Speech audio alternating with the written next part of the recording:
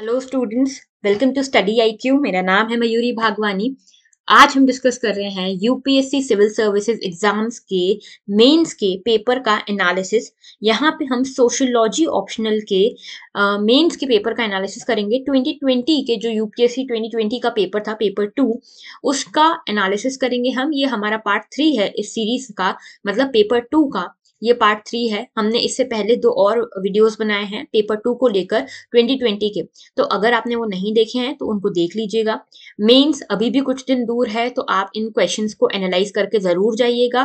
दूसरी चीज, जो 2022 का अटेम्प्ट देने वाले हैं उनके लिए ये वीडियोस बहुत ज्यादा बेनिफिशियल होने वाली है, क्योंकि इसमें आपको पूरी तरह से ये समझ में आएगा कि आपको किस तरह से स्ट्रक्चरिंग करनी चाहिए आंसर्स की, और किस तरह से आपको स्ट्रेटजी बनानी चाहिए अपने सोशियोलॉजी को प्रिपेयर करने के लिए। क्योंकि क्वेश्चंस कैसे आते हैं ये जानना भी जरूरी है, और आंसर आपको कैसे करना है ये जानना भी जरूरी है। साथ में आपको ये जानना भी जरूरी है कि किस तरह से करंट अफेयर्स का सोशियोलॉजिकल एनालिसिस आपसे पूछा जा सकता है।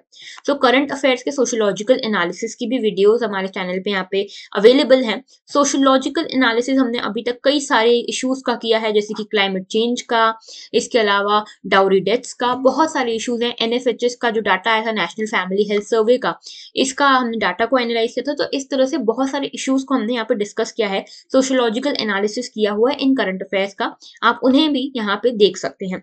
ऑलराइट, आगे बात करते हैं हम। अगर आपको इस लेक्चर की पीडीएफ चाहिए तो आप स्टडी आईक्यू के इन सभी प्लेटफॉर्म्स के थ्रू या किसी भी प्लेटफॉर्म के थ्रू कनेक्ट कर सकते हैं। फेसबुक पेज है, इंस्टाग्राम पे भी है, टेलीग्राम भी है, ट्विटर भी है, और साथ में स्टडी आईक्यू एजुकेशन के इस यूट्यूब चैनल को तो आपको सब्सक्राइब करना ही है।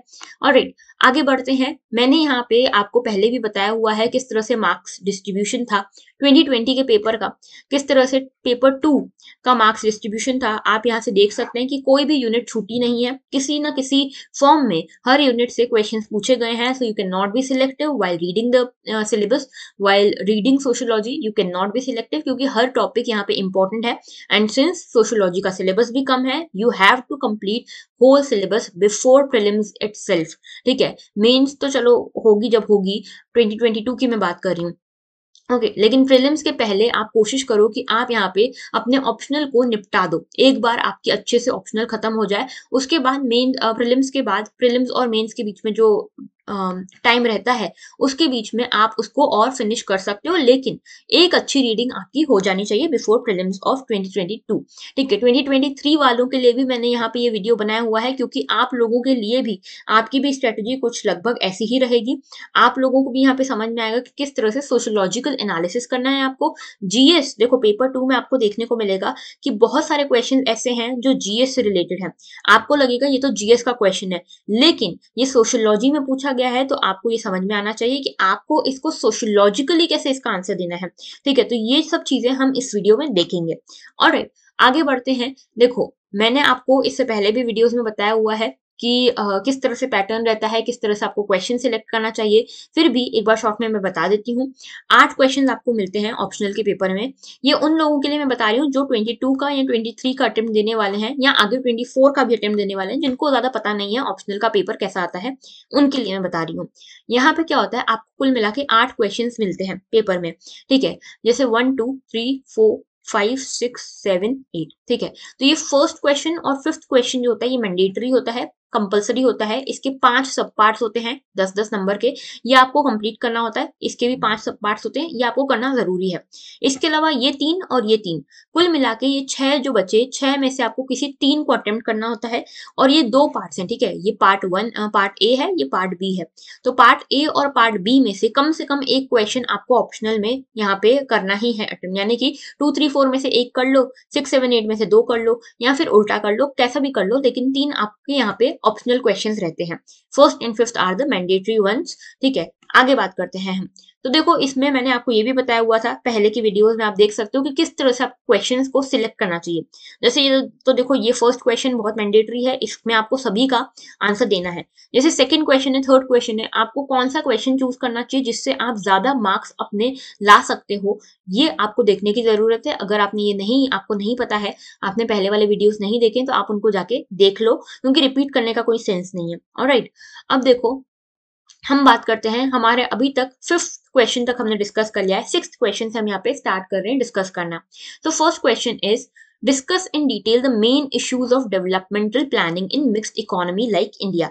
तो यहाँ पे क्वेश्चन आपसे पूछ रहा है कि डेवलपमेंटल प्लानिंग जो है इंडिया में किस तरह से होती है, मिक्स्ड इकोनॉमी के फॉर्म में, लेकिन इससे रिलेटेड मेन इश्यूज क्या है, तो issues are the main question here. ठीक है, तो आपको कीवर्ड समझने हैं। इश्यूज यहाँ पे सबसे बड़ा कीवर्ड है, डेवलपमेंट प्लानिंग और मिक्स्ड इकोनॉमी, ये तीन आपके कीवर्ड्स हैं। इन तीन कीवर्ड्स के आसपास ही आपका पूरा आंसर यहाँ पे रिवॉल्व करने वाला है। Now you have to give some background. आप इंट्रोडक्शन में थोड़ा सा बैकग्राउंड दे सकते हो कि प्लानिंग क्या होती है, मिक्स्ड इकोनॉमी क्या होती है, क्यों जरूरत थी हमको मिक्स्ड इकोनॉमी की। जैसे आप बता सकते हो, हम इंडिपेंडेंट जब हुए तब एक डिबेट थी कि हमको किस तरह की इकोनॉमी को एक्सेप्ट करना चाहिए, क्या कैपिटलिस्ट इकोनॉमी की तरफ जाना चाहिए या सोशलिस्ट इकोनॉमी की तरफ जाना चाहिए, क्या हमको मिक्स्ड इकोनॉमी की तरफ जाना चाहिए या पूरी तरह से हमको गवर्नमेंट के हाथ में ये चीज देनी चाहिए, या फिर ये पूरी तरह से प्राइवेट के हाथ में हमको इकोनॉमी को छोड़ना चाहिए। ये बहुत सारी डिबेट्स थी। गांधी जी एक बहुत इंपॉर्टेंट हमारे यहाँ पे सोशियोलॉजिस्ट भी बोल सकते हो, थिंकर भी बोल सकते हो, आप ये सब कुछ बोल सकते हो। ये गांधी जी जो है, इनका मानना था कि हमको सोशलिस्ट इकोनॉमी की तरफ, सोशलिस्ट गवर्नेंस की तरफ जाना चाहिए और हमें मिक्स्ड इकोनॉमी की तरफ जाना चाहिए। इनका मेजर मानना था कि हमारी इकोनॉमी जो है अभी ऐसी है कि हमको गवर्नमेंट की जरूरत है। ठीक है, और बहुत सारे इकोनॉमिस्ट भी थे उस टाइम पे, नेहरू थे, महालनोबिस थे, बहुत सारे इकोनॉमिस्ट भी थे जो ये मानते थे कि गवर्नमेंट की जरूरत पड़ेगी इकोनॉमी को आगे ले जाने के लिए, क्योंकि हमारा देश अभी उतना डेवलप्ड नहीं है, हमारे देश को वेलफेयर की जरूरत है। अगर हम पूरी तरह से प्राइवेट के हाथ में दे देंगे तो प्राइवेट इंडस्ट्रीज जो है वो प्रॉफिट मेकिंग पे चलती हैं, प्रॉफिट के बेसिस पे चलती हैं, और अगर ये प्रॉफिट मेकिंग के बेसिस पे हमारी इकोनॉमी चलने लगी तो हमारा देश बहुत पीछे रह जाएगा, क्योंकि हमारे देश में मेजॉरिटी ऑफ द जनता ऐसी थी उस समय पे जो ये प्रॉफिट बेसिस पे नहीं चल सकती थी, वो इतना अफोर्ड ही नहीं कर सकती थी, बहुत गरीबी थी, पावर्टी 80% प्लस थी। ठीक है, तो इसीलिए गांधी जी का और बाकी लोगों का भी ये कहना था, बाकी लीडर्स का भी ये कहना था कि हम मिक्स्ड इकोनॉमी की तरफ जाएंगे।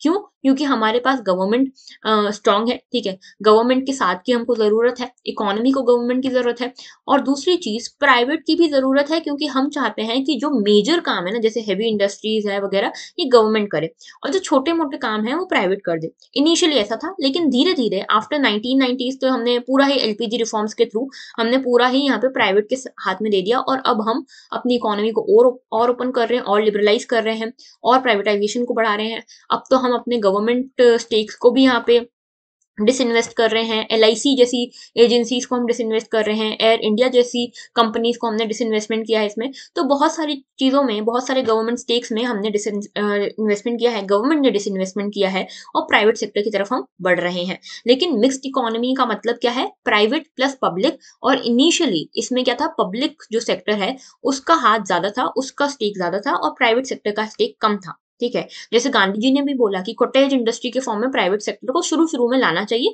बाकी मेजर जो हाथ में रहे पूरी बागडोर वो पब्लिक के रहनी चाहिए, पब्लिक सेक्टर की यानी कि गवर्नमेंट की रहनी चाहिए। थोड़ा बहुत कॉटेज इंडस्ट्रीज के फॉर्म में आप प्राइवेट सेक्टर को ला सकते हो। ये गांधी जी का मत था, और बाकी सारे लीडर्स ने भी इसमें हामी भरी। अब मिक्स्ड इकोनॉमी, ये आप तो देखोगे, पहले बैकग्राउंड दोगे, दूसरी चीज आप बताओगे कि मिक्स्ड इकोनॉमी क्या है। मिक्स्ड इकोनॉमी वो है जिसमें प्राइवेट और पब्लिक पार्टिसिपेशन दोनों होना चाहिए। और हमने मिक्स्ड इकोनॉमी क्यों चूज करी, हमने डेवलपमेंटल प्लानिंग में मिक्स्ड इकोनॉमी क्यों चूज करी? अच्छा देखो, डेवलपमेंटल प्लानिंग क्या है ये भी आप थोड़ा सा बता सकते हो कि इसमें आप ये देखते हो कि जो भी आपके पास रिसोर्सेज हैं, अलोकेटेड रिसोर्सेज हैं, अवेलेबल रिसोर्सेज हैं, इसका आप मैक्सिमम यूटिलाइजेशन कैसे कर सकते हो, और इससे आप अपनी इकोनॉमी में सबसे ज्यादा प्रोडक्टिविटी, सबसे ज्यादा बेनिफिट कैसे ला सकते हो। ठीक है, तो इसको हम कहते हैं प्लानिंग। अब इसमें रिसोर्सेज को कैसे यूज करना था, ये सब कुछ हमने मिक्स्ड इकोनॉमी पे छोड़ा, यानी कि हमने बोला कि पब्लिक पार्टिसिपेशन भी होगा, प्राइवेट पार्टिसिपेशन भी होगा, यानी गवर्नमेंट भी साथ देगी और प्राइवेट सेक्टर भी साथ देगा। इसमें हमारा मेजर मुद्दा जो था, मेजर एम जो था, वो था वेलफेयर। अगर हम पूरी तरह से प्राइवेट के हाथ में दे देते तो वेलफेयर इंश्योर नहीं हो पाता।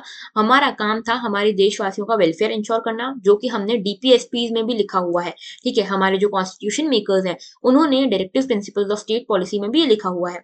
उसके बाद ब्रॉड स्पेक्ट्रम थी, हमारा जो इकोनॉमी की प्लानिंग हुआ करती थी वो ब्रॉड स्पेक्ट्रम पे हुआ करती थी, डिसेंट्रलाइज्ड हुआ करती थी। मनरेगा जैसी स्कीम्स हम लेके आए, जिसमें कि हमने कोशिश की कि हम ज्यादा से ज्यादा लोगों को तक अपनी स्कीम्स पहुंचा सकें, ज्यादा से ज्यादा लोगों तक अपने स्कीम्स के बेनिफिट्स पहुंचा सकें। इनइक्वालिटी को हमको कम करना था, और इसीलिए हम सोशलिस्ट आइडियोलॉजी की तरफ आए। सोशलिस्ट आइडियोलॉजी क्या बोलती है कि हमको सभी के वेलफेयर के लिए काम करना है।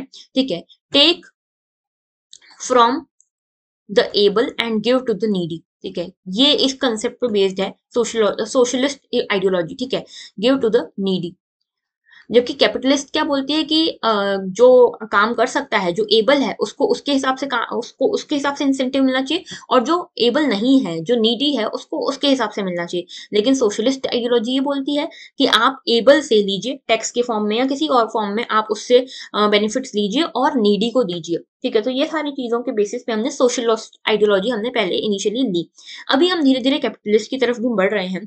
हमको यहाँ पे बताना है कि व्हाट आर द इश्यूज। तो ये हमारी मेन बॉडी रहेगी कि इश्यूज क्या क्या हैं हमारे मिक्स्ड इकोनॉमी में, डेवलपमेंटल प्लानिंग में।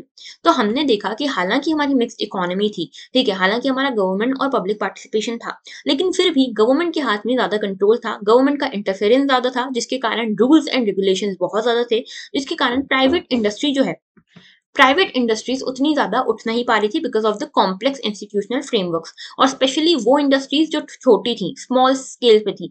दूसरा चीज ये कि स्मॉल स्केल पे होने के कारण, इंटरफेरेंस के कारण, रूल्स रेगुलेशंस के कारण प्राइवेट इंडस्ट्री उतनी नहीं उठ पा रही थी।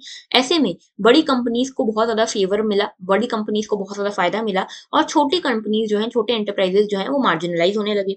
तीसरा इशू ये कि मोनोपोलीज आने लगी, इनएफिशिएंट मार्केट्स बनने लगी। लेकिन आपको कंक्लूजन देखो, ऐसे आप और भी इश्यूज लिखोगे, मैंने सिर्फ आपको एग्जांपल देने के लिए बताया यहाँ पे। एंड में आप एक ऑप्टिमिस्टिक कंक्लूजन दोगे कि हाँ ठीक है, ये सारे इश्यूज थे, लेकिन मिक्स्ड इकोनॉमी के कारण जो हमारी डेवलपमेंटल प्लानिंग हुई, इसके कारण कई सारे डेवलपमेंट्स भी हमने देखे। जैसे कि हमारे देश में पॉवर्टी कम हुई, 80% हुआ करती थी पहले, अभी कुछ 21% है, 21.9% है। लिटरेसी हमारे देश में बढ़ी, ठीक है, स्पेस सेक्टर में हम काफी अच्छा कर रहे हैं, इकोनॉमी में हम काफी अच्छा कर रहे हैं, हम $5 ट्रिलियन की इकोनॉमी बनने की कोशिश कर रहे हैं, हम फास्टेस्ट ग्रोइंग इकोनॉमी है आज के टाइम पे।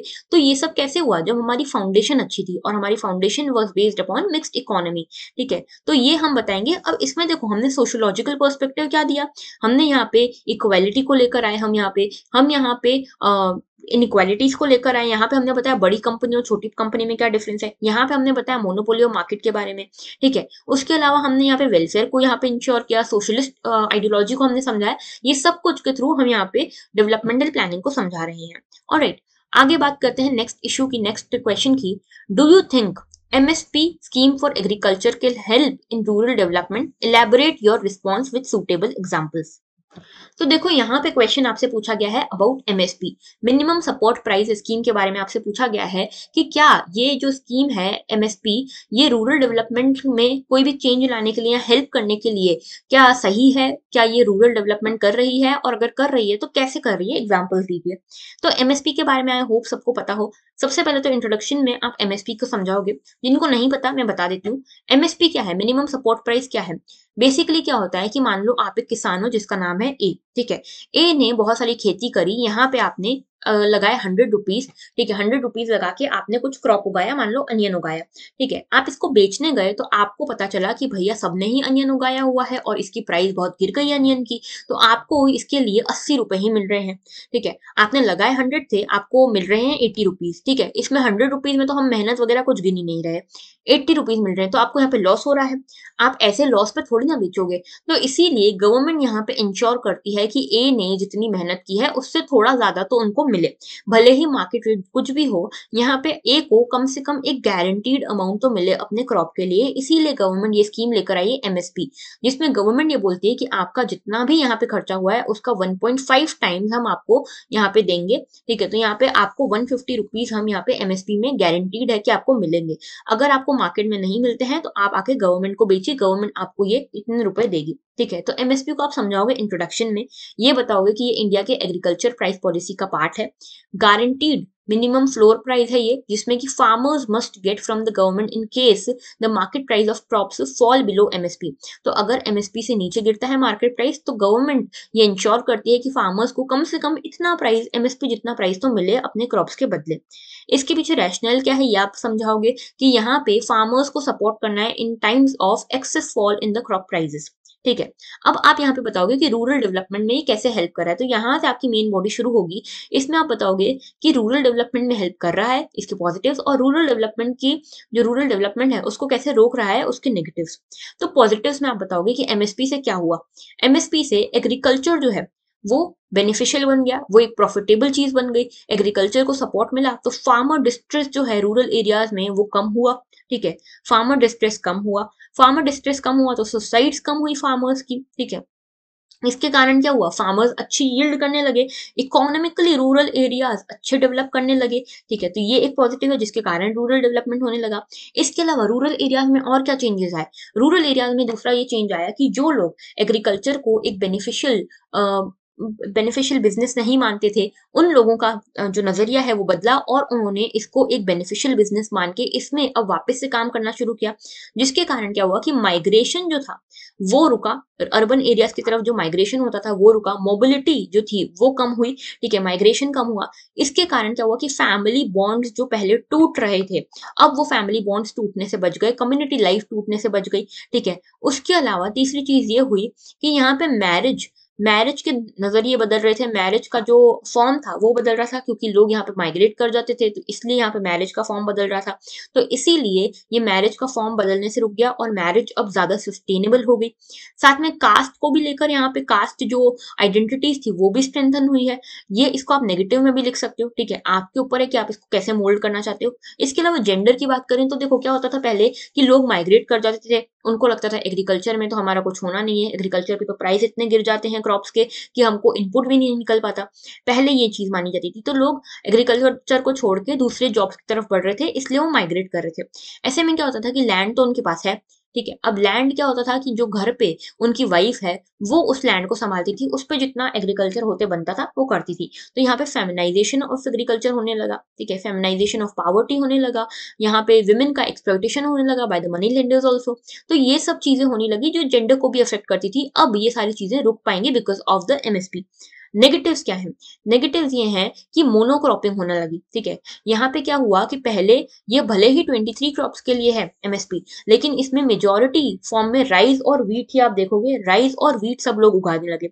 तो यहाँ पे बाकी सारी क्रॉप्स को छोड़ के सिर्फ ये 2 क्रॉप्स के ऊपर ध्यान दिया गया, जिसके कारण एग्रीकल्चर कैसा हुआ, अनसस्टेनेबल हो गया। एनवायरमेंटल इश्यूज आने लगे, सॉइल की फर्टिलिटी कम होने लगी, लैंड्स डाइवर्ट होने लगे, ये सोच के लोग अपना इंडस्ट्रियल एरिया, रेसिडेंशियल एरिया को एग्रीकल्चर एरिया में कन्वर्ट करने लग गए, ये सोच के कि हमको एमएसपी तो मिलेगा ही मिलेगा। तो यहाँ पे लोगों ने अपना मतलब बेसिकली देखो साइंटिफिक तरीके से एग्रीकल्चर करना छोड़ के बिल्कुल पूरी तरह से डिपेंड हो गए गवर्नमेंट के ऊपर।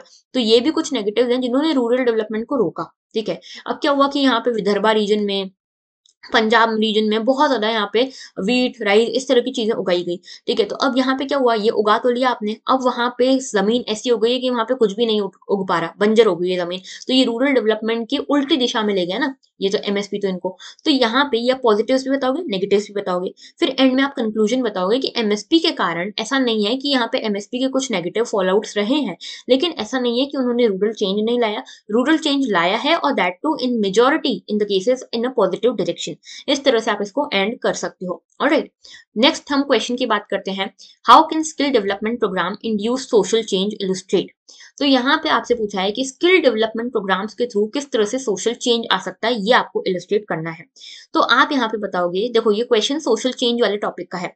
इंट्रोडक्शन में आप क्या बताओगे कि हमारे देश में कई सारे स्किल डेवलपमेंट प्रोग्राम्स चल रहे हैं, जैसे skill India, stand up India, प्रधानमंत्री कौशल विकास योजना, संकल्प, एक और है उड़ान। ये इस तरह के बहुत सारे स्किल डेवलपमेंट अभी प्रोग्राम्स चल रहे हैं। इनकी रेलेवेंस क्या है, सेकंड चीज आप बताओगे इनकी रेलेवेंस क्या है। रेलेवेंस आप बताओगे कि क्या जरूरत है स्किल डेवलपमेंट प्रोग्राम्स की। तो आप इनमें बताओगे कि डेमोग्राफिक डिविडेंड है हमारे पास, हमारे देश में पॉपुलेशन काफी अच्छी है, सेकंड लार्जेस्ट पॉपुलेशन है हमारे देश के पास, इसमें भी सबसे ज्यादा अमाउंट में वर्किंग एज पॉपुलेशन है। तो ये हमारे देश के लिए एक बहुत बड़ा डिविडेंड है, एक बहुत बड़ा डेमोग्राफिक डिविडेंड है। इसको अगर हमको प्रॉपरली चैनलाइज करना है तो हमको यहाँ पे इनको स्किल्स प्रोवाइड करनी पड़ेगी, इनको एम्प्लॉयबल बनाना पड़ेगा। क्योंकि अभी क्या है, अभी 2 इश्यूज हैं, सप्लाई साइड और डिमांड साइड के 2 इश्यूज हैं। सप्लाई साइड इश्यूज ये बोलते हैं कि यहाँ पे हमारे पास एम्प्लॉयमेंट अपॉर्चुनिटीज नहीं है। डिमांड साइड इशू ये बोलते हैं कि अपॉर्चुनिटीज हों तो भी यहाँ पे जो हमारा यूथ है वो एम्प्लॉयबल नहीं है। तो अनएम्प्लॉयमेंट का भी इशू है और लो एम्प्लॉयबिलिटी का भी इशू है। तो यहाँ पे वर्क का नेचर भी चेंज हो रहा है। तो यहाँ पे हमको जरूरत है स्किल्स की, फिर रीस्किलिंग की भी और अपस्किलिंग की भी। तो यहाँ पे कंटिन्यूसली स्किलिंग की हमको जरूरत है। अब इसके सोशल इंपैक्ट क्या होंगे जिसके कारण ये सोशल चेंज लाएगा, ये आपको बताना है। तो पहला तो आप बताओगे कि स्किल्स के डेवलप करने से क्या होता है, आपके जो भी एरिया है, जो भी रूरल है, अर्बन है, वहां पे स्ट्रक्चरल ट्रांसफॉर्मेशन आता है, इकोनॉमिक ग्रोथ देखने को मिलती है, क्योंकि उस एरिया की एम्प्लॉयबिलिटी बढ़ जाती है, उस वहां के लोगों की, वहां के यूथ की एम्प्लॉयबिलिटी बढ़ जाती है, लेबर प्रोडक्टिविटी बढ़ जाती है, और कंट्रीज जो है अल्टीमेटली कॉम्पिटिटिव हो जाती हैं। यहाँ पे एक वर्चुअस साइकिल स्टार्ट हो जाती है। वर्चुअस साइकिल कैसे? सबसे पहले आप स्किल्स लेते हो, स्किल्स से आपको क्या होता है, आप उस यूथ की एम्प्लॉयबिलिटी बढ़ा रहे हो, वो यूथ अब जैसे ही कॉलेज से निकलेगा उसको जॉब मिल जाएगी, क्योंकि अब उसकी जो स्किल्स हैं वो इंडस्ट्री की डिमांड को यहाँ पे एड्रेस करती हैं। उसके कारण प्रोडक्टिविटी बढ़ेगी इकोनॉमी की, इंडस्ट्रीज की। उसके कारण क्या होगा, फॉरेन डायरेक्ट इन्वेस्टमेंट आएगा, इसके कारण बेटर जॉब्स मिलेंगी, क्योंकि फॉरेन डायरेक्ट इन्वेस्टमेंट आ रहा है, वो लोग हमारे देश में इन्वेस्ट कर रहे हैं, हमारे देश में जॉब्स क्रिएट हो रही हैं। उसके कारण प्राइवेट इन्वेस्टमेंट और ज्यादा बढ़ेगा स्किल्स में, क्योंकि हर कोई चाहेगा कि हमें यहीं की यहीं वर्कफोर्स मिल जाए, तो हर कोई प्राइवेट इन्वेस्टमेंट करेगा स्किल डेवलपमेंट में, एजुकेशन में, और इसके कारण फिर से एम्प्लॉयबिलिटी बढ़ेगी। तो एक वर्चुअस साइकिल चालू हो जाएगी अगर स्किल डेवलपमेंट हम प्रॉपरली करते हैं तो। दूसरी चीज ये है कि इनफॉर्मल से फॉर्मल इकोनॉमी की तरफ हम बढ़ेंगे। आज के टाइम पे क्या है, majority of the Indians are employed in informal economy, लेकिन अगर इनको स्किल्स मिल जाएंगी तो ये फॉर्मल इकोनॉमी की तरफ आ जाएंगे, इकोनॉमी की तरफ। आज भी क्या होता है कि काफी सारे लोग डिस्गाइज्ड अनएम्प्लॉयमेंट का शिकार हैं, उनको क्योंकि स्किल्स उनके पास नहीं है, तो वो एग्रीकल्चर फार्म्स में काम कर रहे हैं जहां उनकी जरूरत भी नहीं है, तो ये क्या है, डिस्गाइज्ड अनएम्प्लॉयमेंट है। इसको हम कर्व कर सकेंगे अगर हम स्किलिंग कर देते हैं, पावर्टी को हम रिड्यूस कर सकेंगे, सोशल इंक्लूजन ला सकेंगे, लेबर राइट्स के बारे में हम अवेयरनेस फैला सकेंगे, कॉम्पिटिटिवनेस हम ला सकेंगे। ये सब कुछ हम कर सकेंगे बाय स्किल डेवलपमेंट। इसके अलावा इक्विटेबल सोसाइटीज हमको डेवलप करनी है, तो हमको स्किल डेवलपमेंट चाहिए। पावर्टी के अगेंस्ट फाइट करना है तो हमको चाहिए, सोशल एक्सक्लूजन के अगेंस्ट फाइट करना है तो भी हमको स्किल डेवलपमेंट करना रहेगा। ओके, इसके अलावा यहाँ पे हमको फैमिली के साथ थोड़ा ज्यादा इंटीग्रेशन बढ़ाना है, कम्युनिटी और सोसाइटी के साथ इंटीग्रेशन बढ़ेगा। देखो बेसिकली क्या है कि जब आपकी स्किल्स डेवलप होंगी, जब आप पावर्टी के चंगुल से निकलोगे, तो क्या होगा कि आपकी जो स्किल, आपकी जो आपका इंक्लूजन जो है सोसाइटी में वो बढ़ेगा। ये इंक्लूजन जब आपका बढ़ेगा सोसाइटी में, तो आप यहाँ पे कम्युनिटी के साथ अपने अच्छे बॉन्ड्स पाओगे, फैमिली के साथ अच्छे बॉन्ड पाओगे, तो आपका यहाँ पे आइसोलेशन भी खत्म होगा, एलिनेशन भी खत्म होगा। साथ में यहाँ पे लेबर मार्केट की वैल्यूज भी इंपॉर्टेंट है एजुकेशनल एनवायरनमेंट के लिए, सोशल पार्टिसिपेशन बढ़ेगा, ये सब कुछ होगा। लेकिन कुछ इश्यूज भी हैं। इश्यूज क्या है स्किल डेवलपमेंट को लेकर? ये कि पहला तो इक्विटेबल एक्सेस नहीं है हर किसी के पास, स्किल डेवलपमेंट प्रोग्राम्स भी जो है वो हर जगह नहीं चलाए जा रहे, हर जगह के पास इक्विटेबल एक्सेस नहीं है। दूसरा, क्वालिटी ऑफ एजुकेशन उतनी अच्छी नहीं है। एजुकेशन तो आपको मिलता है, लेकिन आपको उसके कारण एम्प्लॉयबिलिटी नहीं मिलती। आज भी ये देखो, पीरियोडिकल जो लेबर फोर्स सर्वे आता है उसके अकॉर्डिंग ये बताया गया है कि सिर्फ 48% या शायद 42% लोग हैं जो कॉलेज से निकलते हैं लेकिन एम्प्लॉयबल होते हैं। सिर्फ 48% लोगों को आप एम्प्लॉय कर सकते हो। मान लो 100 बच्चों ने ग्रेजुएशन कंप्लीट किया प्रॉपर, ठीक है, इसमें से सिर्फ 48 बच्चे जो हैं वो यहाँ पे एम्प्लॉयबल होंगे, उनको जॉब दी जा सकती है, इतने वो लायक हैं। लेकिन बहुत सारे ऐसे हैं जिन्होंने पढ़ाई तो करी है लेकिन उनमें वो स्किल सेट ही डेवलप नहीं हुआ है जो इंडस्ट्रीज चाहती हैं, ठीक है, तो इसीलिए ये चीज है। उसके बाद यहाँ पे कंक्लूजन में आप बताओगे एक पॉजिटिव एंड देते हुए कि जो नेशनल न्यू एजुकेशन पॉलिसी हम लेकर आए हैं वो स्किल डेवलपमेंट की भी बात करती है, इसीलिए हम एक सही डायरेक्शन में बढ़ रहे हैं। हम यहाँ पे इक्विटेबल एक्सेस लाने की कोशिश कर रहे हैं, एजुकेशन की क्वालिटी को भी सुधारने की कोशिश कर रहे हैं जिससे सोशल चेंज आ सके। ओके, देन हम बात करते हैं नेक्स्ट हमारे क्वेश्चन की, elaborate the causes consequences and other concern of the growth of urban settlements in India. तो इंडिया में अर्बन सेटलमेंट्स के कॉजेस क्या हैं, कॉन्सिक्वेंसेज क्या हैं और कंसर्न्स क्या हैं। सीधा का सीधा क्वेश्चन है अर्बनाइजेशन वाले टॉपिक से, तो इसमें आप पहले अर्बनाइजेशन को डिफाइन करोगे, क्या होती है urbanisation, growth of cities and industries. Causes आप बताओगे क्या है, इंडस्ट्रियलाइजेशन है, माइग्रेशन है, पुल फैक्टर्स, पुश फैक्टर्स, ये सब है। कॉन्सिक्वेंसेज आप बताओगे कि क्या कॉन्सिक्वेंसेज होंगे, इसमें आपको सोशियोलॉजिकली बताना है कि किस तरह से सोशो इकोनॉमिक ट्रांसफॉर्मेशन होगा, किस तरह से सोसाइटी रैशनलाइज करेगी अपने आप को, विमेन का लिबरेशन होगा, ठीक है। उसके बाद डेमोक्रेटिक आइडियाज बढ़ेंगे, कम्युनिटी रिलेशंस इम्पर्सनल हो जाएंगे। कैसे इम्पर्सनल, पहले क्या होता है गाँव में सब लोग एक घर के जैसे होते हैं, आप पूरे गाँव वालों को जानते हैं, आपके घर जैसे रिलेशन है, लेकिन सिटीज में ऐसा होता है क्या? नहीं होता। आपका किराने वाले से भी आप सामान लेते हो तो किराने वाला भी आपको पहचानता नहीं। आप मॉल्स में जाके सामान लेते हो, आपसे जो एयर होस्टेसेस हैं वो आपसे स्माइल करके मिलती हैं, लेकिन that are impersonal relations, they our goal oriented, उनको आपसे कोई लगाव नहीं है, वो अपनी जॉब कर रही हैं। ठीक है, तो ये सब चीजें होती है अर्बनाइजेशन की होने से। डिवीजन ऑफ लेबर बढ़ जाता है, तो आप देखोगे सेकेंडरी और टर्शरी सेक्टर में ज्यादा एम्प्लॉयमेंट देखोगे, इंटरकास्ट मैरिजेस बढ़ रही हैं, लव मैरिजेस बढ़ रही हैं, कल्चर जो है वो डिफ्यूज हो रहा है। तो यहाँ पे जो टाइज है, कम्युनिटी टाइज जो है, जो कास्ट टाइज है, वो यहाँ पे वीकन हो रहे हैं, लेकिन साथ में जो सेक्युलरिज्म है वो बढ़ रहा है। ठीक है, हमारी जो टॉलरेंस है दूसरे रिलीजन्स की तरफ, दूसरे कल्चर्स की तरफ, वो भी बढ़ रही है। ठीक है, लेकिन ट्रेडिशनल इंस्टीट्यूशंस की आप यहाँ पे देखोगे कि इसके कुछ कंसर्न्स क्या हैं। तो कंसर्न्स में आप देखोगे कि यहाँ पे ट्रेडिशनल इंस्टीट्यूशंस कुछ ब्रेक डाउन हो रहे हैं, जैसे फैमिली, रिलीजन, यहाँ पे कास्ट बेस्ड जो होता है। देखो, आप देखोगे ना ट्रेडिशनल सोसाइटीज में, रूरल एरियाज में तो आपको कास्ट बेसिस मिलेगा, लेकिन आप अर्बन एरियाज में जाओगे तो आपको क्लास बेसिस मिलेगा सोसाइटी का। उसके बाद विमेन की डुअल शिफ्ट शुरू हो गई है। हालांकि विमेन लिबरेट हुई हैं, वुमेन को राइट्स मिले हैं, लेकिन उनके ऊपर रिस्पॉन्सिबिलिटी अभी भी है। डुअल शिफ्ट का क्या मतलब है? एक तो उनको घर पे आके काम करना है, उसके बाद वर्क प्लेस पे जाके काम करना है, जबकि मेन को ऐसा नहीं करना रहता। तो ये भी कुछ एक नेगेटिव फॉल आउट है अर्बन सेटलमेंट्स का। फिर फैमिली का न्यूक्लियराइजेशन हो रहा है, और इन सब के साथ साथ यहाँ पे पॉल्यूशन और एनवायरमेंटल डिग्रेडेशन भी आपको देखने को मिल रहा है। आप चाहो तो इस तरह के फिगर्स भी बना सकते हो। यहाँ पे बताया हुआ है कि अर्बनाइजेशन के क्या क्या कॉन्सिक्वेंसेज हैं।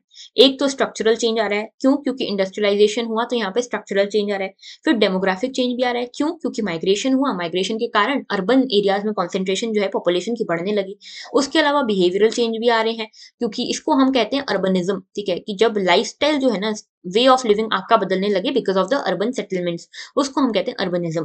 तो यहाँ पे अर्बनिज्म के कारण बिहेवियरल चेंजेस भी आ रहे हैं। तो इस तरह से आप इसको पूरी तरह से होलिस्टिकली एक्सप्लेन करोगे। ओके, नेक्स्ट क्वेश्चन की तरफ बढ़ते हैं। Evaluate the nature and scope of anthropogenic influence on climate of India and also analyse environmental movements arising out of it. तो बेसिकली आपसे पूछा है पहला क्वेश्चन कि क्लाइमेट जो है इंडिया में जो चेंज हो रहा है, क्लाइमेट चेंज का जो इश्यू है इंडिया में, उसको एंथ्रोपोजेनिक इन्फ्लुएंस कैसे मिल रहा है, मतलब एंथ्रोपोजेनिक कॉजेस के कारण क्यों क्लाइमेट चेंज हो रहा है इंडिया में, और दूसरा एनवायरमेंटल मूवमेंट्स के बारे में आपको बताना है, एनालाइज करना है इनको। तो इंट्रोडक्शन में आप कॉन्टेक्स्ट बताओगे कि किस तरह से क्लाइमेट चेंज हो रहा है। COP26 का भी आप यहाँ पे मेंशन कर सकते हो। ठीक है, जो नए नए एनवायरमेंटल मूवमेंट्स आ रहे हैं, ग्रेटा थनबर्ग, जो आप जानते होंगे, ग्रेटा थनबर्ग जो है, ये काफी लड़ाई करती हैं फॉर द एनवायरमेंटल इश्यूज, तो ये काफी लड़ती हैं बिकॉज ऑफ इट। तो इसके कारण भी बहुत सारे एनवायरमेंटल मूवमेंट हमको देखने को मिल रहे हैं, बहुत सारे अलग अलग फॉर्म्स में। फिर आप बताओगे कि क्लाइमेट चेंज इन इंडिया कैसे चल रहा है। कुछ फैक्ट्स यहाँ पे आप दे सकते हो कि क्लाइमेट चेंज इंडिया में किस तरह से काम कर रहा है। बहुत सारी फ्लड्स आ रही हैं इसके कारण, कई सारे डिजास्टर्स आ रहे हैं, ये सब कुछ हो रहा है। अर्बन एरियाज में सैनिटेशन के इश्यूज हैं, ये सब कुछ है because of the climate change. Okay, देखो हीट वेव है, कोल्ड वेव है, ये सब कुछ इंडिया में आ रही है because of the climate change. ये आप यहाँ पे थोड़े फैक्ट्स दे सकते हो। दूसरी चीज आप यहाँ पे बताओगे इसकी कुछ मैनिफेस्टेशन, कि इसके कारण क्या हो रहा है। सोशल जस्टिस और एनवायरमेंटल जस्टिस के ऊपर यहाँ पे वायलेशन हो रहा है। कैसे? क्योंकि क्लाइमेट चेंज जो है वो डेवलप्ड, उसके पीछे मेजरली डेवलप्ड सोसाइटी होती है, लेकिन इसका मेजर फॉल आउट जो होता है, इसके मेजर इंप्लीकेशंस जो होते हैं वो उन सोसाइटीज के ऊपर होते हैं जो पुअर होती हैं। ठीक है, मतलब क्लास का इम्पैक्ट है। अगर आप हायर क्लास से बिलोंग करते हो, आप एसी चलाओगे, आप बड़ी बड़ी गाड़ियों में घूमोगे, आप पब्लिक ट्रांसपोर्ट नहीं लोगे, तो ये सब किसने किया? आपने किया। लेकिन इसका भुगतान कौन करेगा? Poor class. कुछ भी बाढ़ आएगी तो उनके घर उजड़ेंगे। ठीक है, तो ये सब जो है सोशल जस्टिस और एनवायरमेंटल जस्टिस का जो कंसेप्ट है वो यहाँ पे लगता है। यहाँ पे हेल्थ इनइक्विटी की यहाँ पे प्रॉब्लम हो जाएगी, जेंडर इश्यूज है यहाँ पे इससे रिलेटेड, ये सब कुछ है। दूसरी चीज आप बताओगे कि किस तरह से एंथ्रोपोजेनिक इन्फ्लुएंस के कारण क्लाइमेट चेंज हो रहा है इंडिया में।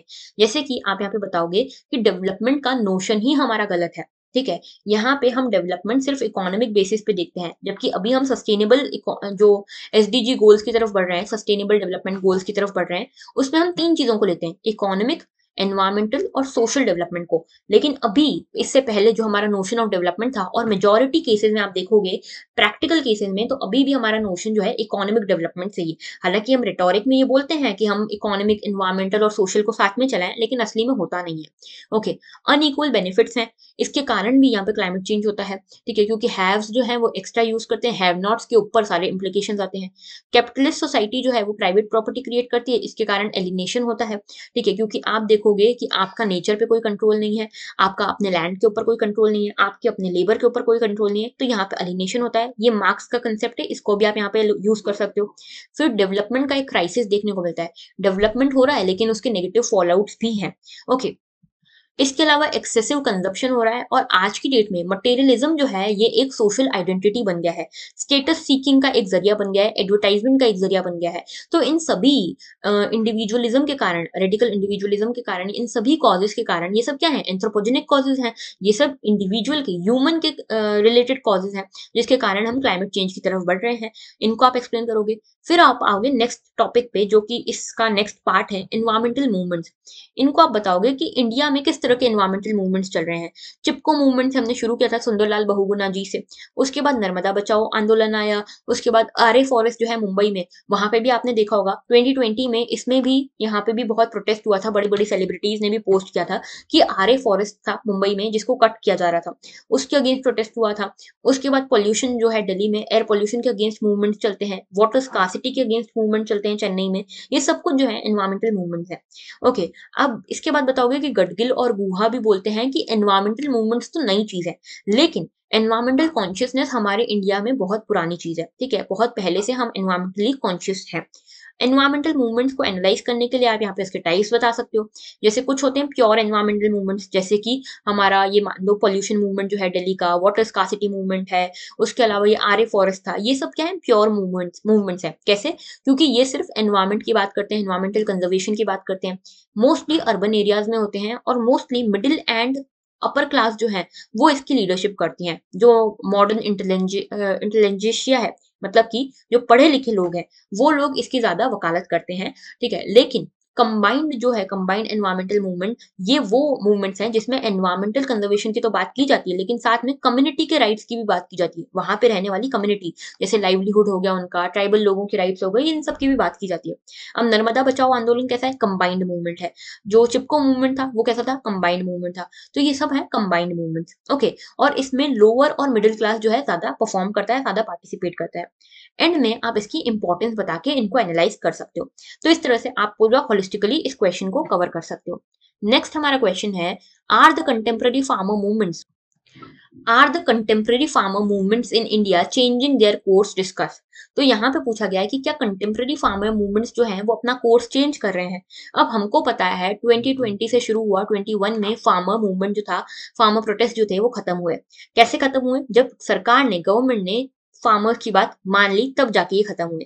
तो आप यहाँ पे पहले इंट्रोडक्शन दोगे कि फार्मर मूवमेंट हुए क्यों थे, इसका एम क्या था। इसमें आप बताओगे कि 3 फार्म बिल्स आए थे, इसके अगेंस्ट यहाँ पे फार्मर मूवमेंट स्टार्ट हुए थे। जैसे कि यहाँ पे कॉन्ट्रैक्ट फार्मिंग के अगेंस्ट एक था, फिर एक एसेंशियल कमोडिटी एक्ट आया था, उसके अगेंस्ट था, फिर एक एमएसपी को लेकर था। तो इन सब कारणों के कारण यहाँ पे फार्मर प्रोटेस्ट चालू हुआ, फार्मर मूवमेंट चालू हुआ। इसके कुछ फीचर्स आप बताओगे कि यहाँ पे रिसोर्स बेस था इसके पास, जिसके कारण इतना लंबे समय तक ये सस्टेन कर पाया। ये जो था एब्सोल्यूट डिप्रिवेशन के कारण नहीं हुआ था, ये रिलेटिव डिप्रिवेशन के कारण हुआ था। यहाँ पे फार्मर्स जो थे, ऐसा नहीं था कि उनके पास कुछ भी डिप्रिवेशन है, पूरी तरह से डिप्राइव्ड है। उनके पास चीजें हैं, रिसोर्सेज हैं, लेकिन वो और भी कॉम्पनसेशन यहाँ पे चाहते हैं, कंसेशन चाहते हैं। उसके बाद यहाँ पे जो फार्मर्स का जो ग्रुप है वो एक इंटरेस्ट ग्रुप के फॉर्म में सामने आया। इन्होंने लॉबिंग करी और अल्टीमेटली गवर्नमेंट को इनके सामने झुकना पड़ा। मोबिलाइजेशन इन्होंने किया, ओपन मोबिलाइजेशन किया, नॉन वायलेंट मीन्स का यूज किया, और इस तरह से ये आगे बढ़े। अब ये जो है, इस फार्म प्रोटेस्ट को आप नए फार्मर मूवमेंट से भी जोड़ सकते हो, न्यू फार्मर मूवमेंट से, क्योंकि ये जो था मूवमेंट इकोनॉमिस्ट था। इसमें एमएसपी की बात की गई, इसमें फार्मर्स के इकोनॉमिक बेनिफिट की बात की गई। दूसरा, ये सेकुलरिज्म पे बेस्ड था, यहाँ पे कोई भी रिलीजन सामने नहीं आया था, कोई भी कास्ट बेस्ड नहीं था। ठीक है, शुरुआत जब हुई थी तब ये कॉन्स्टिट्यूशनल मीन्स को फॉलो करने वाला था, एगिटेशन को, धरना को इन्होंने फॉलो किया। ठीक है, उसके अलावा पहले शुरुआत जब हुई थी तब नॉन पॉलिटिकल स्टैंड था इनका, किसी भी पॉलिटिकल पार्टी के साथ ये बातचीत नहीं करना चाहते थे। आपने देखा भी होगा कि मीडिया हाउसेस को भी ये देख के उसको इंटरव्यू दे रहे थे। इनको लग रहा था जो भी मीडिया हाउस पॉलिटिकल बायस का है, उनको ये इंटरव्यू भी नहीं दे रहे थे। ठीक है, तो ये इस तरह का नॉन पॉलिटिकल स्टैंड था इनका। और उसके बाद जो एगिटेशन की स्ट्रेटजीज थी काफी कॉमन थी, जैसे कि मैसिव डेमोन्स्ट्रेशन करना, ब्लॉक करना रोड को, दिल्ली चलो जैसी जो चीजें थी, वो सब इनकी एगिटेशन की स्ट्रेटजीज थी। अब किस तरह से कंटेम्प्रेरी फार्मर मूवमेंट अपना चेंज कर रहे हैं कोर्स, ये डिस्कस करते हैं। तो ट्रेंड क्या है, तो देखो इसमें आप बताओगे कि लीडरलेस था पहले, जो फार्मर मूवमेंट्स थे ये लीडरलेस थे। हम यहाँ पे देखो पहले कॉन्टेक्स्ट क्या ले रहे हैं, जो अभी हमारा फार्मर प्रोटेस्ट चल रहा है उसका, क्योंकि 2020 में जब ये आया था, मेंस हुई थी, तब यहाँ पे यही इशू चल रहा था। ओके, अब यहाँ पे लीडरलेस था शुरुआत में, लेकिन धीरे धीरे देखो जब लीडरलेस था तो ये धीरे धीरे दबता जा रहा था, फेड हुआ था। फिर एकदम से क्या हुआ, राकेश टिकैत जी ने एक इंटरव्यू दिया, जिसके कारण उसको कुछ ना कुछ इस मूवमेंट को लीडरशिप मिली, और फिर अल्टीमेटली ये पॉलिटिकल लीडरशिप की तरफ गया, और फिर इसने सस्टेन भी किया। ठीक है, तो ये लीडरलेस से लीडरशिप की तरफ गया। फिर पहले ये क्लासलेस मूवमेंट था। ठीक है, यहाँ पे हर तरह के, हर तबके के लोग आए थे, लेकिन इतने लंबे समय तक हर क्लास के लोग नहीं रुक सकते। धीरे धीरे ये क्लास बेस्ड होने लगा। ठीक है, गेल ऑमवेद भी बोलते हैं कि जो मूवमेंट्स हैं, फार्मर मूवमेंट्स आज की सोसाइटी में हो रहे हैं, वो नॉन क्लास मूवमेंट्स है। तो शुरुआत तो ये क्लासलेस के फॉर्म में ही की थी इसने, लेकिन धीरे धीरे क्लास बेस्ड होने लगा। जो रिच फार्मर्स थे वो ज्यादा एंड तक टिके रहे। ठीक है, फिर उसके अलावा एंटी स्टेट एजेंडा था इनका। पहले शुरुआत में इन्होंने बोला कि हम किसी भी पॉलिटिकल पार्टी के साथ नहीं जुड़ेंगे, किसी भी यहाँ पे पॉलिटिकल पार्टी से बात नहीं करेंगे, हम यहाँ पे गवर्नमेंट से बात करेंगे। एंड तक इन्होंने इस पे फर्म रहे, लेकिन कुछ कुछ हद पे देखा गया कि ये एंटी स्टेट भी होते गए। ठीक है, तो यहाँ पे कुछ हद तक पॉलिटिसाइजेशन हुआ आगे चल के। ओके, और एंड में यहाँ पे देखोगे कि पहले इनका एम था फार्मर वेलफेयर, लेकिन बाद में देखो हमने देखा ना कि पहले ये शुरुआत में सेक्युलर थे, लेकिन धीरे धीरे इनके, अब देखो इसमें हम पूरे फार्मर मूवमेंट को भी बदनाम नहीं कर सकते, पूरे फार्म प्रोटेस्ट को बदनाम नहीं कर सकते, लेकिन ये एलिगेशन इनके ऊपर लगे कि इन फार्म प्रोटेस्ट के दौरान ही सिंगू बॉर्डर पे सेक्रिलेज जैसे इश्यूज देखने को मिले, रिलीजियस रिवाइवल जैसे इश्यूज देखने को मिले। कुछ लोगों ने इनको खालिस्तानी मूवमेंट कह के भी एलिगेशन इनके ऊपर लगाए, तो ये सारे इश्यूज भी रहे। तो ये जो था कोर्स का चेंज हुआ। अल्टीमेटली फार्मर्स जो थे उन्होंने इतनी स्ट्रांग लॉबी बनाई, इतना स्ट्रांग प्रोटेस्ट किया, इतनी स्ट्रांग मूवमेंट चलाया कि यहाँ पे जो सरकार है उसको झुकना पड़ा, और सरकार को अपने ये 3 बिल्स वापस लेने पड़े, और साथ में जो डिमांड्स थी फार्मर्स की उनको भी पूरा करना पड़ा। ऑलराइट, देन हम बढ़ते हैं नेक्स्ट क्वेश्चन की तरफ। Colonial administrators helped to construct the very traditionalism which marked the Indian society as backward. Comment critically. तो यहाँ पे कॉलोनियल एडमिनिस्ट्रेटर्स जो हैं उन्होंने यहाँ पे अपनी ट्रेडिशनलिज्म दिखाया है, मतलब उन्होंने दिखाया कि इंडियन सोसाइटी बहुत ट्रेडिशनल है, बहुत बैकवर्ड है। ठीक है, इसको आपको क्रिटिकली कमेंट करना है। तो आप क्या करोगे, यहाँ पे आप बताओगे दो चीजें। एक तो आप बताओगे कि कॉलोनियल एडमिनिस्ट्रेटर्स का क्या व्यू पॉइंट था, किस तरह से उन्होंने इंडिया को बैकवर्ड दिखाया, किस तरह से उन्होंने इंडिया को ट्रेडिशनल दिखाया। ठीक है, लेकिन एक इसका बताओगे काउंटर आर्ग्यूमेंट कि किस तरह से नए सोशोलॉजिस्ट आए, इंडियन सोशोलॉजिस्ट आए, जिन्होंने इंडिया की रियल पिक्चर दिखाई। तो पहले आप कॉलोनियल व्यू दोगे कि cast, religion, India, Indian villages का, जेंडर का क्या व्यू था इनका। ये बहुत ऑर्थोडॉक्स व्यूज था इनका। ठीक है, कि ये मानते थे इंडियन इकोनॉमी काफी सेल्फ सफिशिएंट है, क्लोज्ड है, सिर्फ कास्ट बेस्ड सोशल ऑर्डर के ऊपर बेस्ड है। लेकिन बाद में जो नए इंडियन सोशोलॉजिस्ट आए उन्होंने बताया कि नहीं, ऐसा नहीं है। जैसे घुरे की आप बात करोगे, एमएनएस की बात करोगे, देसाई की बात करोगे, इन ऐसे आप बहुत सारे सोशोलॉजिस्ट की बात कर सकते हो जिसमें आपको काउंटर आर्ग्यूमेंट देना है, क्योंकि देखो यहाँ पे क्रिटिकली कमेंट करना है। ठीक है, तो आपको एंड में अपने एक पॉजिटिव एंड की तरफ ले जाना है। इसमें आप बताओगे कि घुरे ने माना कि नहीं, इंडियन कल्चर यूनिक है, डायनेमिक रिलीजन है, कास्ट कॉन्शियसनेस है, लेकिन यहाँ पे कास्ट सिर्फ इकलौती बेसिस नहीं है पूरे सोसाइटी का। ओके, कास्ट क्लास नेक्सस के बारे में हालांकि इन्होंने नहीं बताया, जो एमएनएस ने बताया, एमएन श्रीनिवास ने बताया कि यहाँ पे कास्ट क्लास नेक्सस है, किस तरह से डोमिनेंट कास्ट काम कर सकती है, किस तरह से सेंसिटाइजेशन होता है, किस तरह से हमारे देश में मोबिलिटी है। ठीक है, ये चीज इन्होंने बताई। देसाई ने एक मटेरियल रिलेशंस के बेसिस पे इंडियन सोसाइटी को डिपिक्ट किया। तो ये सारे अलग अलग जो बेसिस हैं, ये थोड़े से रैशनल बेसिस हैं, थोड़े से फंक्शनल बेसिस हैं, थोड़े से फैक्ट बेस्ड और एम्पेरिकल बेसिस हैं, जबकि कॉलोनियल व्यू जो था वो स्टीरियोटिपिकल बेसिस था। ठीक है, यहाँ पे वैल्यू बेस्ड था। ये जो इनकी जो स्टडी थी ना कॉलोनियल रूलर्स की, वो वैल्यू बेस्ड थी, जो कि सही नहीं थी। इस तरह से आप इनको एंड कर सकते हो। ओके, देन यहाँ पे हमारा नेक्स्ट क्वेश्चन है, what were the salient features of India's population policy, how far it's goal have been achieved. तो यहाँ पे आपसे पूछा है कि इंडियन पॉपुलेशन पॉलिसी जो है 2000 की, उसके क्या फीचर्स हैं और किस हद तक हमने इसके गोल्स को अचीव किया है। तो आप देखो, मैंने यहाँ पे आपके लिए कुछ पॉइंट्स लिखे हुए हैं कि क्या हमारे टारगेट्स थे, क्या हमारे फीचर्स थे। जैसे कि 2000 की जो पॉलिसी है वो आप यहाँ पे बताओगे कि ये परसुएशन पे बेस्ड थी, कोअर्शन पे बेस्ड नहीं थी। ठीक है, कोअर्शन पे बेस्ड नहीं थी, यानी कि जबरदस्ती हमको फैमिली प्लानिंग नहीं करानी थी, हमको परसुएशन के थ्रू करानी थी। इसीलिए काफी हद तक हम सफल हुए हैं, हालांकि थोड़े लेट सफल हुए हैं, लेकिन सफल हुए हैं। इमीडिएट ऑब्जेक्टिव इसका क्या था, मीडियम टर्म ऑब्जेक्टिव क्या था, लॉन्ग टर्म ऑब्जेक्टिव क्या था, ये बताओगे। फिर बताओगे कि हमने कोशिश की कि इम्यूनाइजेशन कर सके हम बच्चों का, डिलेड मैरिजेस कर सकें। अब देखो इसमें आपको एक एक करके बताना है कि अभी क्या गोल क्या था और क्या इम्प्लीमेंटेशन हुआ है। जैसे डिलेड मैरिजेस के लिए हमने अभी यहाँ पे प्रपोजल पास हो चुका है, कैबिनेट ने बोल दिया है कि हाँ गर्ल्स की जो एज है मैरिजेबल एज उसको 21 कर दिया गया है।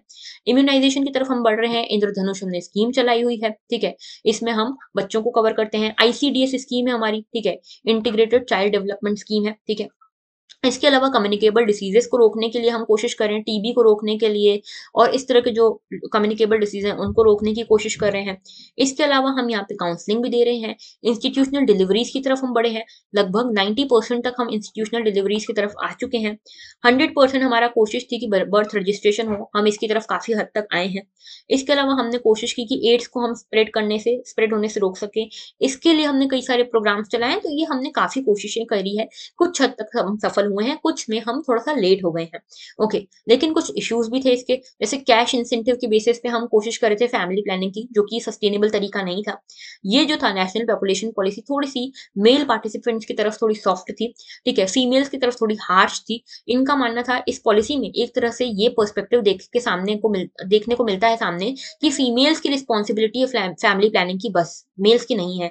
तो आप देखोगे कि ट्यूबेक्टॉमी ज्यादा हुई वेसेक्टॉमी से। ट्यूबेक्टॉमी यानी कि फीमेल्स का स्टरलाइजेशन 97% तक जो है स्टरलाइजेशन वो फीमेल्स में हुआ है और मेल्स में नहीं हुआ है। समझ रहे हो? तो फीमेल्स के ऊपर ज्यादा यहाँ पे रिस्पॉन्सिबिलिटी देखने को मिली, जिसको हम सुधारने की कोशिश, ये जो ड्रॉबैक्स है ना इस पॉलिसी की, इसको सुधारने की हम कोशिश में लगे हुए हैं। ओके, इस तरह से आप ग्राफ भी दे सकते हो कि किस तरह से हमारा डेमोग्राफी चल रही है अभी। ऑलराइट, आगे बात करते हैं नेक्स्ट और लास्ट क्वेश्चन की हमारे, point out the main causes of child labour in India. तो चाइल्ड लेबर के मेन कॉजेज आपको बताने, how far the state policies have succeeded in its elimination. तो एलिमिनेशन करने में चाइल्ड लेबर के कितना हमारे जो लेजिस्लेशन है, जो स्टेट पॉलिसीज है वो कामयाब हुई हैं। तो सबसे पहले तो आप चाइल्ड लेबर को डिफाइन करोगे। इंडिया में चाइल्ड लेबर क्या है? 14 ईयर्स से कम की एज का कोई बच्चा जिसको पढ़ाई करनी चाहिए वो यहाँ पे कुछ काम कर रहा है, उसको हम कहते हैं चाइल्ड लेबर। कॉजेज क्या है? पावर्टी हो गया, अंडर एम्प्लॉयमेंट हो गया पेरेंट्स का, वोकेशनल एजुकेशन कम होना, इलिटरेट होना पेरेंट्स का, फैमिलीज का डिसफंक्शन होना, ठीक है, फैमिलीज का सोशल सिक्योरिटी प्रोवाइड नहीं करना अपने बच्चों को, ये सब कुछ जो है यहाँ पे आप देख सकते हो कॉजेज है। ये मैंने कुछ कॉजेज बताए, आप इसमें अपने कॉजेज भी ऐड कर सकते हो, ठीक है। नए फॉर्म्स के आपको देखने को मिलेगी चाइल्ड लेबर, चाइल्ड पोर्नोग्राफी आपको देखने को मिलती है, ट्रैफिकिंग देखने को मिलती है, ये क्या है? नई तरह का चाइल्ड लेबर है। फिर स्टेट पॉलिसीज आप बताओगे कि क्या क्या स्टेट पॉलिसीज हैं हमारे पास। तो एक तो child labour prohibition and regulation act है, ठीक है, उसके बाद जुवेनाइल जस्टिस एक्ट है, फैक्ट्रीज एक्ट है, आर्टिकल 24 जो है कॉन्स्टिट्यूशन का एक्सप्लिसिटली बात करता है चाइल्ड लेबर को रोकने के लिए। तो ये सब जो है स्टेट पॉलिसीज है। अब इसको हम कामयाब करने में, इसको हम इम्प्लीमेंट करने में कितने कामयाब हुए? तो देखो लीगल लैग तो है, ठीक है, लेजिस्लेशन हमारी उतनी कामयाब हुई नहीं है। आज के टाइम पे भी हमारे देश में काफी चाइल्ड लेबर एग्जिस्ट करता है। 2011 के सेंसस की हम माने, देखो वैसे तो 10 साल पुरानी है, लेकिन जो लेटेस्ट और सबसे ऑफिशियल डाटा है वो यही है। इसके हिसाब से अगर आप देखोगे तो आज भी 2011 में भी 10 मिलियन से ज्यादा बच्चे जो हैं 5 to 14 ईयर एज के, वो अभी भी वर्किंग है, ठीक है। तो ये दिखाता है कि चाइल्ड लेबर की प्रॉब्लम एग्जिस्ट तो करती है। तो लीगल लैग तो है, ये आप बताओगे, लेकिन यहाँ पे कुछ हद तक हम सक्सेसफुल भी हुए हैं एलिमिनेट करने के लिए, ये भी आप बताओगे। आप बताओगे कि अभी जरूरत क्या है? इंटीग्रेटिव अप्रोच की जरूरत है, जिसमें कम्युनिटी पार्टिसिपेशन हो, पेरेंट्स को आप अवेयर करो, पेरेंट्स को उनके राइट्स बताओ, पेरेंट्स को बच्चों के राइट्स बताओ, और पेरेंट्स के अगेंस्ट पीनलाइजेशन का प्रोविजन लेकर आओ अगर वो अपने बच्चों को फिर भी चाइल्ड लेबर के लिए भेजते हैं। तो मीडिया इनिशिएटिव्स जैसे नुक्कड़ नाटक हो गए, रेडियोज हो गए, कम्युनिटी रेडियोज हो गए, इनके थ्रू भी हम यहाँ पे अवेयरनेस फैला सकते हैं। तो कुल मिला के जैसे न्यू एजुकेशन पॉलिसी में भी हमने देखा कि बच्चों के एजुकेशन को लेकर काफी फैसिलिटेटिंग प्रोविजन है। तो इससे आई होप, और हम ऐसा लिख सकते हैं कंक्लूजन में कि we are hoping that this is a step in right direction, और इससे चाइल्ड लेबर कम हो सकता है। तो इस तरह से आप एक पॉजिटिव एंड पे इसको एंड करोगे, ठीक है, पॉजिटिव पॉइंट पे इसको एंड करोगे। सो यहाँ पे हमने 2020 का पेपर 2 पूरा डिस्कस कर लिया है। अब हम एक और वीडियो लेकर आएंगे जो करंट अफेयर्स के ऊपर बेस्ड होगा, ठीक है, उसमें हम और इश्यूज को डिस्कस करेंगे। So that was all for today. Thank you for watching and have a very good day.